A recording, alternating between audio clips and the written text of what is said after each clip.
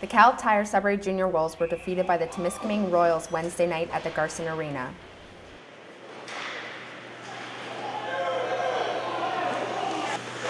The team entered the second period with a tied score of 1-1. But in the end, the Royals managed to swipe 6 more goals past Joey Delwo and ended the contest at 7-4. Sudbury will hit the road Saturday night to take on the Abitibi Eskimos and will host the Blind River Beavers on February the 4th.